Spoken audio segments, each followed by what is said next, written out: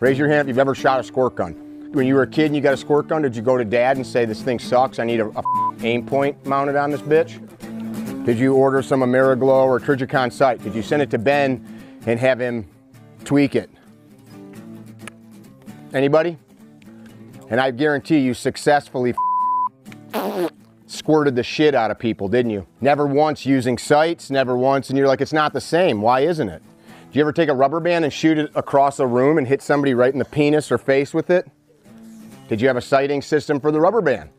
How many of you have ever picked a football, a frisbee, a baseball, a rock, an acorn, whatever, and thrown it to somebody successfully?